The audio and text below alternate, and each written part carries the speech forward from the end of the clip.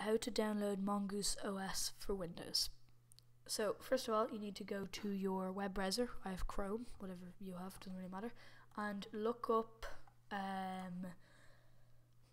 what do we want to look up? Look up Mongoose-OS or mongoose-os.com. I'll have a link in the description, so you don't need to type it in. You can just click on the link, then go to downloads, and this is just for Windows. For Mac and OS, Linux, or Mac, Linux, Ubuntu, you just gonna have to find a different video. I'm only doing it for Macs or for Windows, sorry, because it's the easiest one to do. Anyways, just click on download mos.exe, wait for it to download.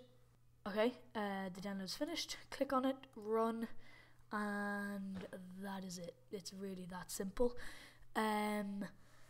Yeah, I mean, you just have to set it up then. I will have a video on that, how to set it up, and yeah, that's pretty much it. Remember, although, actually, if you are like kind of trying to troubleshoot if something's not working and you are like exiting out of it and then loading it back up, make sure you always do X out of the command tab. If not, it won't be able to work again. Also, if you're thinking, how do I get it back? Do I have to download it again? Nope.